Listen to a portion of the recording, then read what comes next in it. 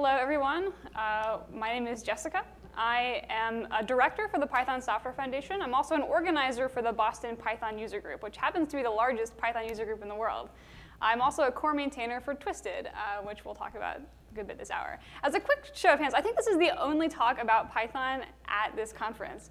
Raise your hand if you use Python regularly. OK, great. Cool. OK, great. OK, so what I would like to talk about with you today is architecting an event-driven networking framework, in particular this framework called Twisted Python. So let's say that I am an ambitious person, and I have a lot of things that I want to build. I'm not just building a website. I might need to build a mail server, an IRC chatbot, a DNS resolver. Maybe I'm writing custom protocols, and I need event-driven clients and servers for custom protocols. And I want to build all of these things in Python. And additionally, I'd like them to be cross-platform. So not just platform in the sense that they run on OS X and Linux and Windows, but in the sense that they use the best underlying operating system exposed asynchronous I/O primitives to be efficient. Hopefully, I'm going to write RFC compliance code without drowning myself in 10 different RFCs. Hopefully, I'm writing testable code and code that is deployable using some sort of standardized interface. And hopefully, if I'm writing clients and servers for the same protocol, if they share a lot of logic, hopefully I can reuse that code in the protocol implementations and in testing. So I have sort of lofty goals. I want to write a bunch of protocols, and I want them to have these properties. What are my realistic options in Python? So a funny thing about Python, which you may know or you may not know if you don't use Python regularly, is that Python, the core language, does not have built-in asynchronous I/O primitives. So if you come from JavaScript or some other language like that, you may think that's really funny, that this is not something that the language has evolved yet. But it is a reality. So this has meant that an interesting ecosystem of third-party libraries have evolved to handle event-driven programming and asynchronous I/O in Python. So I have my lofty goals for web and mail and DNS servers and clients. What are some of my options? Well, starting at a really low level, one thing I could use, a part of the standard library, is something called async core. And async core is a really thin wrapper around low-level socket APIs. So if you squint a little, this is an actual async core echo server. And if you can sort of get the sense, the details don't matter, but you sort of get the sense that this is still pretty low-level stuff. Like I'm still creating sockets, and I'm having to set up listening and handling events and all of that. So async core is very low level, and it gives you a little bit of rope. It gives you an event loop, and it gives you some callback mechanisms. But you're mostly on your own for building an application on top of an event-driven, and an event loop on top of a socket API. So for my lofty goals, this is probably a little too low level. Another event, which is kind of interesting, is this library called coroutine. I'm sorry, this library called gevent. Gevent is a coroutine-based library that uses greenlets. Greenlets are like micro threads, and they came out of the Stackless Python project. And they give you a synchronous API on top of the lib event loop. And this is an interesting, kind of crazy library. The way that this is actually achieved is by monkey patching the underlying standard library socket implementations. So that you end up using this greenlet-friendly version of sockets instead of the built-in standard lib ones. So gevent could be an interesting choice. Gevent is used by various interesting projects like ZeroMQ. Could be a good fit, maybe not. Or I could abandon my lofty goals and just say, maybe I want to use an application layer protocol specific library. Like maybe all I really want to care about at the end of the day is an event-driven web server. And I could just use something like Tornado. Like its whole job is to be an event-driven web server. So some application-specific or protocol-specific library. OK, so these are all parts of the ecosystem. But for my lofty goals, it might be worthwhile to pursue a bit of a beefier framework. This framework is called Twisted. And Twisted is kind of an old project, actually. It recently celebrated its 11th birthday. So it started in the early 2000s with some explicit lofty goals. Some goals to be explicitly an event-driven platform for producing clients and servers for a variety of networking protocols. High-level RFC conforming APIs a very batteries-included philosophy matching that of Python, the parent language, and the goals of being general and extensible. So not only can I use APIs for common protocols off the shelf, but I can build my own in a consistent way. So these are the lofty goals of Twisted. They kind of match my goals, so this is what we're going to explore today. So Twisted, okay, what is it? So Twisted is an event-driven networking framework. It's a way to write clients and servers. There are a lot of pieces. So we're going to break down sort of the broad strokes architecture of this framework. Now, to motivate this, let's make sure that we're all on the same page, though. So we talk about this event-driven programming model. Let's just make sure we understand why we care about that. So an event-driven model is in contrast to a couple of other common programming paradigms. So the most simple is probably a single-threaded synchronous program. You have a program that executes from top to bottom. If you have some expensive operation like a database query or a network request, you may just have to block and wait for that request to complete before you can carry on making progress in your program. Fair enough. This may not be that time efficient, but it's certainly easy to reason about. Now, another option may be to split out these tasks into different threads of control, threads that are managed by your operating system. And your operating system can schedule these interleaved on one or many processors, one or many CPUs, to make sure that when possible, you can hopefully make some progress on one of these threads. So this may be more time efficient than its synchronous counterpart, but it does add some mental overhead. You now have to worry about how to reason about this threaded program in a way that isn't necessarily a serial read through the file.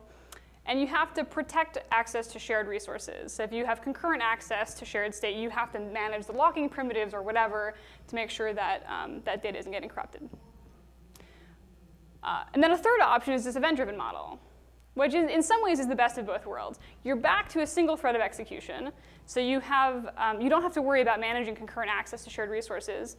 But you also can try to not block when possible. So instead of blocking on expensive events, you can yield time to an event loop that will let you register callbacks to process events when they're actually available. And you can have an event loop going through and trying to make progress where possible on independent tasks in a single thread of execution. So event-driven programs may be a good match for applications where you have many tasks that are fairly independent that can probably happen independently. So these are our three models, and if you've ever had really horrible, buggy threaded programs, you may have been scared away from using threads, and an event-driven model may be a good alternative choice for you. And that's what Twisted is based on. So if you have an event-driven model, you need some kind of event loop that handles listening for and dispatching events for processing. And Twisted has that. So the core of Twisted, the event loop, is called the reactor. And this is some pseudocode for what the reactor essentially accomplishes. All it does is it waits for events, and it dispatches them to callbacks that are waiting to process those events. And the Twisted reactor knows about various types of events. It knows about network events and file system events and timers. And it provides a uniform abstraction on top of the underlying operating system APIs. So for example, on Linux, maybe you've used the select or epoll API for handling asynchronous I/O. And maybe on Windows, you've used I/O completion ports. And maybe on FreeBSD derivatives, you've used KQ. These all have their own interfaces. And Twisted provides a standard API on top of the underlying operating system APIs. So this is our reactor. This is our event loop that's going to take care of event processing for us. In addition to this event loop, this reactor, we have this idea of a transport. A transport is very simple. It's like the tiniest bit of reusable code that represents the connection between two endpoints communicating across a network. So when we think about the OSI model, we think about transport layer protocols like TCP for a reliable stream-oriented protocol. We think about UDP. We think about SSL for an encrypted channel. We think about Unix sockets. These are all transports in the Twisted sense. So in addition to a reactor and to transports, this is the really simple, basic transport API for just sending bits out to the network. So in addition to transports, you have a higher level concept of a protocol. So once you have received some bytes from the network, protocols describe how to process these network events. And so these map to, in the OSI model, the application layer protocols that we use every day as we use the internet. So when we use HTTP to browse the web, or use POP3 or IMAP to check our mail, if we use IRC, DNS, these are all application layer protocols and protocols in the twisted sense as well. And so protocols register callbacks with this reactor, with this event loop, so that they can be notified when data has come in across the network that is ready to be processed. And a really important idea about transports and protocols is that they're totally decoupled. So you have a TCP transport, and many protocols could sit on top of that transport. So HTTP and IMAP and DNS, they all use TCP as a transport layer protocol under the hood. And keeping them decoupled means they're pluggable. You can plug in protocols on top of transports, and it also makes it really good for testing. Because if your transport is just used to shove bytes out to the network, that means instead of shoving bytes out a socket, you can just shove bytes into a string for inspection. So this decoupling is a really good idea from an architectural perspective because it makes testing and code reuse easier. OK, so we have 3 primitives here. We have a reactor, we have transports, we have protocols. Let's actually build something in Twisted. So here is probably the simplest thing that you can do. Here's a TCP echo server, and here's the whole thing, minus the imports. But here is the entire thing, written in the sort of idiomatic way that you would write Twisted programs. We can see that we have a protocol. Our echo protocol, it's very simple. All it does is echo back what you sent it. But our echo protocol subclasses this protocol base class. Twisted likes to use factories to build instances of protocols. We see that we have a transport, an underlying TCP transport. And we have a reactor that is, and we have an underlying TCP transport, and we have this protocol that has registered callbacks with the reactor to be notified when data has been received across that transport ready for processing. And that's all it is. So you could take this code and you could plop it in a file on a server that's out on the internet, and you could run it, and you could connect to it with Telnet or whatever on port 8000, and it would talk back to you. And this is totally event-driven with very little work on your part. So that's pretty sweet. And what's cool is once you get comfortable with these primitives, this reactor and this idea of a transport and this idea of a protocol, servers all start to look very similar. They're structured very similarly.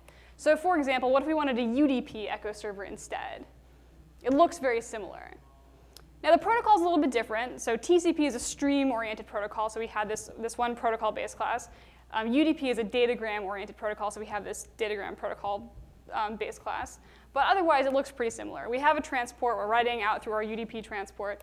We have a reactor with which we've registered callbacks to handle events as they come in. And we could run this too. What if we wanted an encrypted underlying channel? We could actually completely reuse the echo code from the TCP server from before. So our echo class and our echo factory are completely the same. All that changes is a little bit of extra context that gives the transport enough information to produce an encrypted channel along which you're shoving out the bytes. So that same reactor from before, but using this encrypted underlying transport. So that's pretty sweet. It was not a lot of work, not a lot of conceptual overhead to do these things. And it's all using 3 ideas: a reactor, a transport, and a protocol. OK, so there's one thing that we haven't totally talked about yet, which is somehow happening under the hood. So when you have this event loop, and you're registering callbacks with this event loop, you need some way of managing these callbacks.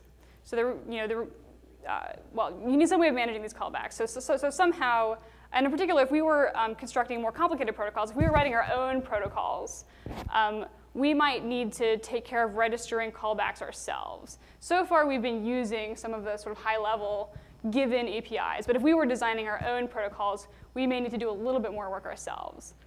So the question is, what does managing callbacks look like in the Twisted world? And to motivate this, let's sort of start from the beginning with callbacks. So in a synchronous program, in a single-threaded synchronous program, you just run from top to bottom, right? So let's say we have a hypothetical blocking get page request. Get page downloads a resource from the internet. We can try to download the URL, or the resource at that URL. We can process the resulting page. Or in the event of an error, we can log the error. And in all cases, let's finish processing. Let's exit the program. This it runs from top to bottom, and it's wrapped in this try except finally block in a way that is very familiar to us since we do synchronous programming all the time. Now, but what happens if we have to do this in an event-driven world, in a world where you have this event loop that's happening, and you have to somehow register callbacks with an event loop to let you know when an asynchronous result is available for processing? So let's pretend now that our get page is not blocking anymore. It's some non-blocking event, and eventually it will produce an asynchronous result for us to process. How do we tweak our example to fit that model? Well, one way to do this, sort of the most straightforward way then, is to tell get page what to do in the success and error cases, right? So we can pass a success callback and an error callback, I might call that an error back, to get page. And now when the resource becomes available, get page will dispatch to the relevant callback, the relevant function, what to do next. And this is OK. This is OK in simple cases. But what happens in a framework like Twisted is you end up getting callback proliferation very quickly. Maybe there are many levels of processing as you bubble up through the network stack. Maybe process page can succeed or fail. And then maybe there's another processing step beyond that. And if you forget to call finish processing one of these things, you're going to never stop the reactor and you loop forever. And at that point, you're trying to debug something that gets complicated really quickly. So what tends to happen in event-driven systems and in frameworks like this is you need some way of managing callbacks. Having them spread all over the file like this and passed around as arguments to functions becomes unwieldy really quickly. So back in the early 2000s, and keep in mind, this is at this point a long time ago. So back in the early 2000s, Twisted quickly encountered this callback proliferation problem and needed to do something about it. So we came up with an idea. We came up with the idea of an abstraction to this notion of a result that doesn't exist yet. You might call it a promise that a function will have a result at some point. And this is an object that asynchronous functions can return. And the idea was, well, OK, we have this object, and this is an object that asynchronous functions can return, and let's attach the callbacks to this object instead. Instead of splattering callbacks everywhere or passing them as arguments to asynchronous functions, let's centralize all of that management in a single idea, in this idea that we're going to call a deferred.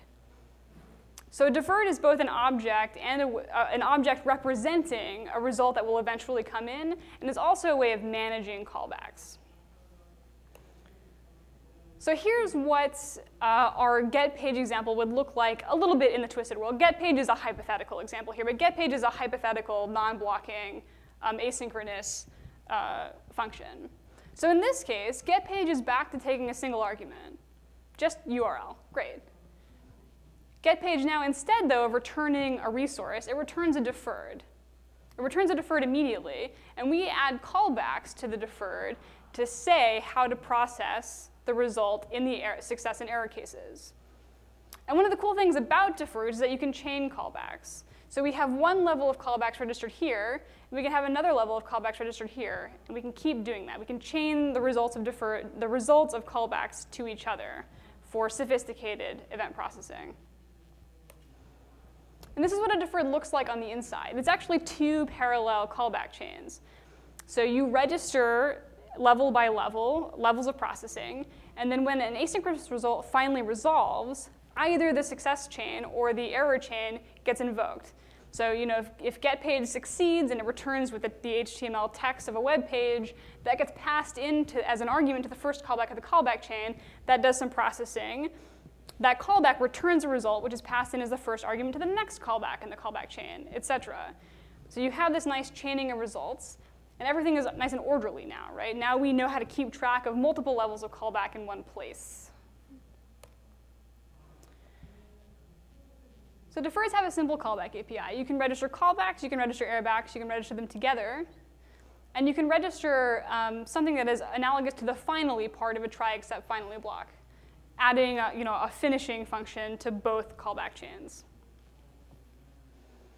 So looking back at our example, so what we see now is if we have this deferred that is returned by get page, add callbacks registers simultaneously on each side of the callback chains, on each side of the deferred, a process page in the success callback chain, and log error in the errorback chain.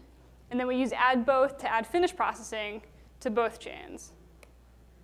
So this is what the internals of our get page deferred would look like at the end of the day. And what's nice about this idea is it gets us back closer to the semantics of synchronous programs. So one of the problems with callback proliferation is like it's hard to keep track of everything, and it's hard to ensure that you've always done all of your cleanup functions and all of the various branching cases, and what happens if you invoke a callback twice on accident or you don't invoke one at all on accident. So this gets you closer to the semantics of a synchronous program. You have an add callback method that is like try. You have an add airback method that is like accept. You have an add both method that is like finally. And deferreds enforce that they can only be fired once. If you try to fire them again, it will result in an error. So this helps you keep track of what is going on, and it helps remove a class of errors involving accidentally repeatedly calling callbacks. So that's nice. And this is easier for me to reason about as someone who's more used to synchronous programming. If this API looks familiar to you, there are reasons for that. So it's funny. So Twisted is not a language that's known necessarily for being like a hotbed of asynchronous primitive activity. But this was in like 2001, 2002, when the deferred was conceived within the Twisted project for handling this callback proliferation. And if you think like 2002, that's when java.nio came out. So 2000, 2001, 2002, that's a long time ago at this point. So this was an interesting and a useful abstraction, and it was so interesting and useful that it was exported to a variety of libraries. So if you've ever played with MochiKit or Dojo, for example, they have exactly this deferred API, and they even cite Twisted in their API docs. And these things evolve. You know, Dojo has changed some of the naming, has changed some of the semantics. jQuery has evolved a slightly different but similar in spirit deferred or promise idea. But this idea of having an object that you focus the management of callbacks on has definitely had staying power, and you see in a lot of frameworks today. So that's kind of cool. OK, so we have a reactor, we have an event loop, we have these deferreds for managing the callbacks that are inevitable in these event-driven systems, and we have these two good ideas, transports and protocols, for building up sophisticated client and server applications. Great. Now, I did say that Twisted was a batteries-included framework like Python. So what does that mean? That means that we would not be satisfied with just these simple protocol implementations for you to have to do a lot of work on top of to build up robust production-grade services. So let's see a couple of examples. So on top of the sort of basic HTTP protocol API, Twisted builds even higher level APIs that know about things like session management and resources and other high level concepts of the HTTP application layer protocol. So if you wanted to write a simple HTTP server in Twisted, you wouldn't use a protocol directly. You would use something like this, some of the higher level APIs. And this is a complete HTTP server, even including the imports this time. We still have our same reactor from before. We see that we're listening we're listening for TCP connections on port 80. We still have factories like before, but we're using a higher level constructs at this point to achieve definitely a useful server with very few lines of code. So this will serve both static and dynamic content on port 80. You could literally dump this out on the internet and run it, and it would work. Well, assuming that directory existed, yeah. So that's pretty cool. So Twisted, on top of the basic protocols, gives you some very high-level protocol-specific APIs for getting work done efficiently. So similarly, let's say that you really want to write an IRC server. And I cannot tell you how many people want to write IRC servers and bots. I spent all day in the Twisted IRC channel helping people write their servers and bots, which is pretty great. OK, but you want to write an IRC server. What you probably don't want to do is the sort of base level of group and login and logout account management that is common to most chat protocols. So what Twisted does is it has a sub-project called Twisted Words that has already built up a nice abstract and extensible set of classes for building chat-like protocols. And this abstraction is used by its IRC implementation and its XMPP implementation and its AOL Oscar implementation, et cetera, so that you don't have to do very much work at all if you want to use a vanilla version of one of these protocols. So this is now admittedly bare bones, but a totally functional IRC server in Twisted. You could run this right now. It will authenticate users based on passwords in a passwords file. We see the same reactor and listen TCP from before. But we take advantage of the really high-level chat protocol-specific features like group management and the ability to create rooms or channels that Twisted gives us. So we get to use that all for free. And that's pretty sweet. And these are just two examples. I could go all day with it, because these are just a subset of the protocols that Twisted has built-in high-level support for. And so in addition to building these clients and these servers, another thing that's important to us with this batteries included philosophy is that you can actually do the things that production-grade servers need to do. And these are things that are sometimes tricky to do in these event-driven, non-blocking systems. Like, how do you talk to a database from within Twisted? Because that's that's an expensive operation, right? How do you schedule events for the future? How do you deal with authentication? So Twisted has made a point of giving you enough rope to do all of these things very efficiently. So Twisted comes with a pluggable authentication backend that you can use to authenticate users from files and from databases and from other sources without you having to worry about doing it correctly in a non-blocking way. Twisted makes it easy to, if you need to, use threads and processes safely within this event-driven model. And super important, geez, let me emphasize this enough, it's really important to test your programs. You don't get a buy on this because you're using a framework or because it's event-driven and that might be hard. So Twisted comes with a framework called Trial for testing your event-driven programs. And Trial understands the reactor. Trial understands deferreds and knows how to wait for them to complete if it needs to. So this makes testing your code very easy. Unit testing your code very easy. And that's definitely a good idea. But there's more. So we have this TCP echo server from before, right? It would be nice to be able to deploy this in a standardized fashion. Like, OK, I have a server, but do I just run something at the command line and just have it sit there in a screen session, or how do I actually deploy this thing, right? So Twisted also provides facilities for handling the deployment and management of your production-grade services. So this was our echo server from before, right? What we can do is we can pull out the protocol-specific details, so this echo class and this echo factory class, into their own module. And then we can deal with the deployment details in a separate file that implements a very simple API for a Twisted application. And once we have this Twisted application file, we can run it from the command line using a utility called Twisty.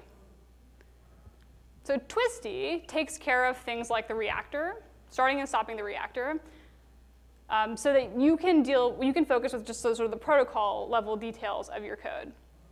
And Twisty also gives you a bunch of things for free.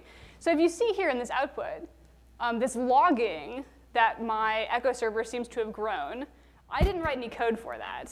This is the literal code that you would drop into a file to run this echo server.tac file. So Twisty allows you to take advantage of underlying logging facilities in Twisted to get logging for free in your Twisted applications.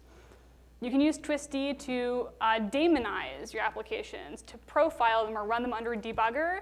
You can use that pluggable authentication backend that I talked about earlier to, from the command line, specify what type of authentication you want to use. Maybe you're going to use a database. Maybe you're switching to a file. Maybe you're testing and you have an in-memory database. So these are all things that you can do in a way that is nicely decoupled from your protocol logic using this Twisted application infrastructure and the Twist-D command line utility. That's pretty sweet. But wait, there's more. So Twisted is very serious about this batteries included thing, right? So in addition to the fact that you can write web servers, like you could write that HTTP server from before, you don't even have to do that. You can build HTTP servers with 0 lines of Python using the Twist-D command line utility. So here is a default built into Twisted web server. If you install Twisted and you run this line, this will install a web server that will spin up a web server that is listening for connections on port 8000 and will serve static and dynamic content out of the current directory.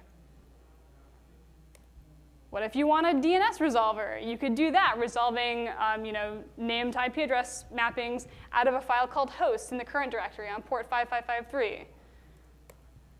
What if you want an SSH server? Assuming that you've set up SSH keys already, you could run this. And there you go, you're done. How about a POP3 server? storing content as somewhere, some directory in /temp, or even an SMTP relay. I could go on with these all day, until you get bored. The point, though, is that these are all they're reusing the same concepts we've already talked about. They're reusing this idea of transports and protocols and a reactor and deferreds and this application infrastructure. And they're all using the same bits and pieces. So twistd is running a mail server that uses all of these concepts. And if you wanted to customize your mail server, you could steal the implementation that is used by twistd, that is being run by twistd, and you could subclass it. You could extend it yourself.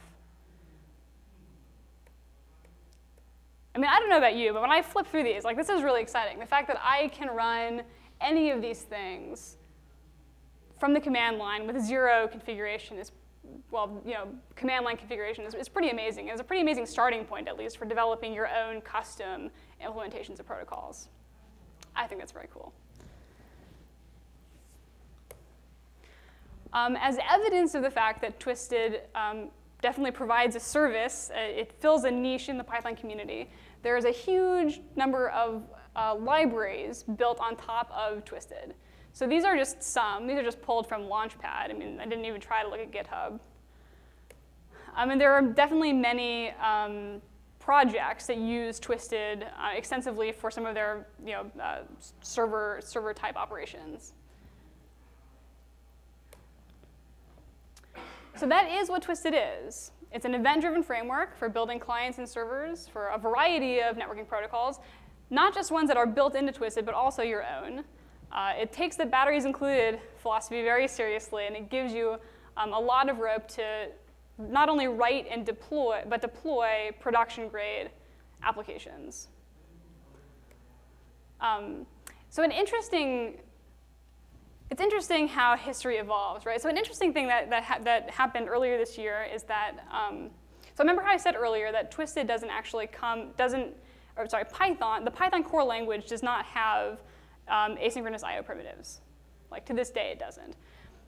So the creator of Python, Guido van Rossum, started getting into this a couple of months ago and started a discussion on Python ideas about bringing asynchronous I/O primitives into the Python core language.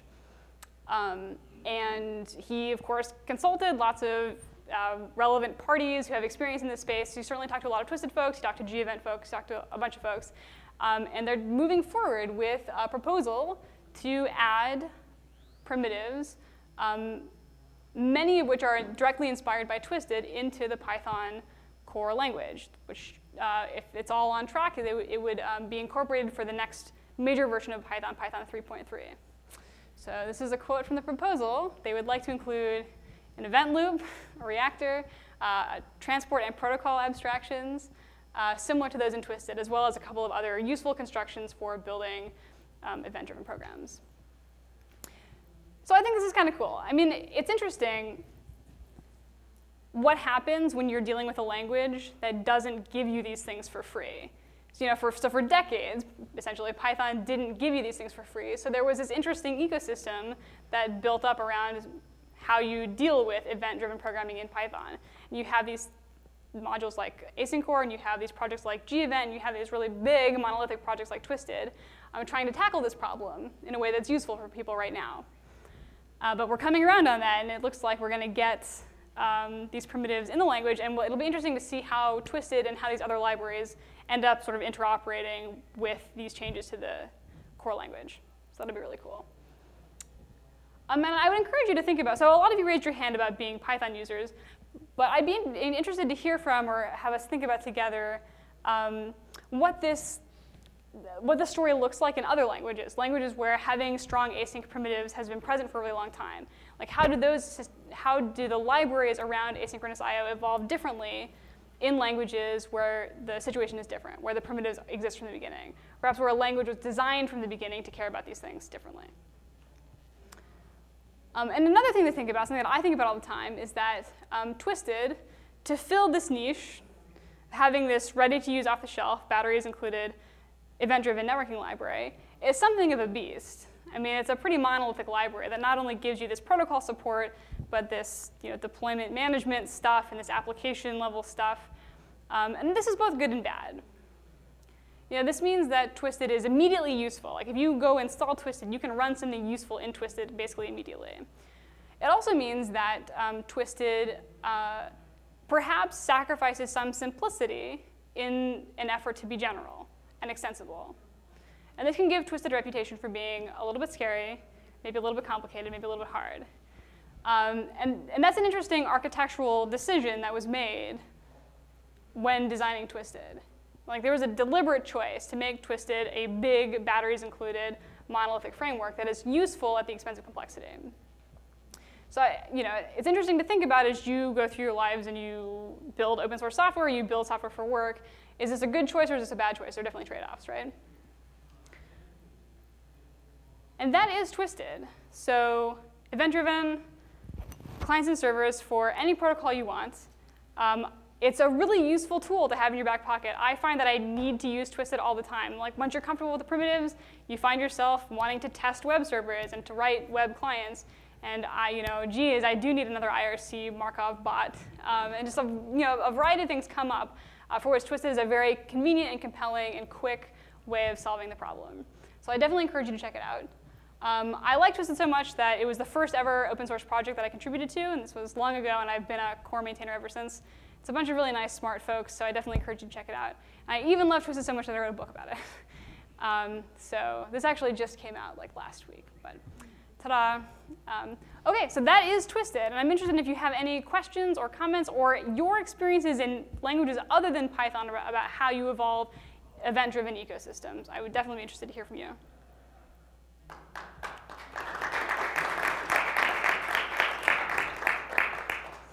So how does Mckellar, maybe I'm missing, but how does Mckellar affect Twisted processes and spawning processes from different things that are running on different cores? Does Twisted have multi-core functionality and does it rely on the processing library to do that, or how does it? Sure. So the question, well, this is a little bit of an involved question, but so part of the question was, does the global interpreter lock in Python affect Twisted's performance? So Twisted is, at its most basic form, it's still a single-threaded program. So that's what it is at the end of the day, and it's not like you have a multi-threaded program where you're not getting true parallel execution of these threads. So you don't even have to worry about it from that perspective. My other answer to that is that people love hating on the GIL, but it's actually a really complicated topic, and whether or not your performance is actually impacted by the global interpreter lock is actually, it's not obvious, and it's hard to tease out. And Dave Beasley has a really interesting talk on teasing out what the actual performance concerns are. And so, for example, if you're running, a lot of expensive code is run outside of the global interpreter lock. So if you're waiting on an event, an I/O event, or you're doing like a NumPy expensive computation, that stuff is actually done outside the GIL, and it's not actually impacting you. So the answer to your question is complicated, but Twisted is fundamentally a single-threaded program in its most basic form. Yeah, that was my question. OK. You were spawning off processing jobs. Yeah, but you definitely can. And one of the things, so sometimes you really need to. So in particular, let's say that you want to use a third-party library. Oh, so a great example of this is databases. So like, you can use, there are Python bindings for whatever, SQLite and Postgres and MySQL and all of these things, right? And those interfaces are blocking, typically. So Twisted provides a layer on top of these DB API to compliant bindings using threads behind the scenes. You don't have to worry about them, but using threads behind the scenes to get an asynchronous, to get an API that appears to be asynchronous. So Twisted gives you the rope that you need to deal with threads and processes in an event loop safe way, which is one of the virtues of having this framework. Like it really has thought about and done a lot of the hard work for that for you. Yes? Can you extend Twisted like C++ libraries around? So the question was, can you extend Twisted to use something like a C++ library? So you can in so much as you can with Python. So C++, I'm less sure about, but certainly you can write C extensions to Python. And people do that all the time if you have tight performance loop things that you want to be doing at a, closer to the metal than in Python. What web services? What about doing web services? You can certainly do web services in Twisted. You mean writing an HTTP server? Well, no. I'm serving up So, Oh yeah, absolutely, absolutely. And again, with being this giant framework, so Twisted, and I didn't even have a chance to talk about this, but Twisted comes with, you know, like SOAP and XML and like an AMP serialization protocol and like various other serialization format compatibility things as well. So yeah, it definitely takes care of all of that stuff on that front. Or there are third-party libraries on top of Twisted that do it for you. Yeah. Yes. If I were going to install it, what are the dependencies? What do I need? Yeah, so you need Python and you need zope.interface for enforcing some of these, you might call them an abstract-based class, but you don't really have that in Python. Anyway, to enforce some of the interface constraints, it uses this thing called zope.interface. And then for particular sub-projects, you may need additional dependencies. So for example, if you're building an SSH server, you need some sort of like crypto Python libraries. And there are various ones you can use that are compatible with Twisted. Do you know anything about running Twisted on Heroku? Or have you done that? Have people have done that? That's a really good question. Was it? Oh, sure, yeah. The question was, can you run Twisted on Heroku? I'm not super familiar with Heroku's ecosystem in general. Does anybody happen to know? I mean, can you just run Python in general on Heroku? You can run, so I've run Flask applications. I'm pretty sure there's some sort of tornado support. I just didn't know if there was anything like the benefits you mentioned. Yeah, that's a good question. If you like Tornado, you'll be happy to know that there's a Tornado Twisted bridge, so you can actually get the event loop benefits of Twisted from Tornado. Basically, everything has bridged with Twisted because it's such a granddaddy in the ecosystem. Other questions? Horror stories, war stories, multi-threading program stories. What time is it? Fair enough. For people who like thinking about callback management, I'm happy to talk about you as offline with you as a bonus thing, this additional syntax for managing callbacks called, well, it uses this thing called an inline callbacks decorator. And this uses a bunch of interesting features of Python. I will not trouble you all as a group with this, but it's kind of a cool combination of some fun things that are possible in Python. So it's a bonus thing for some people. So after we all buy your book to get started with Twisted, Thanks, Sam. what's a good way to get involved in the community to maybe start doing some work? Oh, sure. So the Twisted community is super friendly, and you should totally come to our IRC channel and hang out and join our mailing list. We have a great, it's a very mature project, right? So we know how to handle new contributors, and we have excellent new contributor guidelines, and we have bite-sized bugs, and we have a strict test-driven development policy, which will make you a better programmer if you're not used to programming in that way. And a great first project to work on Twisted is to build an IRC chatbot or a web server, really whatever strikes your fancy. But there are a lot of really great complete examples on the website. So. Yes? Is it possible to use Iron Python in Twisted? So Twisted doesn't care about the underlying Python implementation in general. I say in general because I know that Twisted mostly runs on PyPy, but sometimes doesn't. So presumably or probably.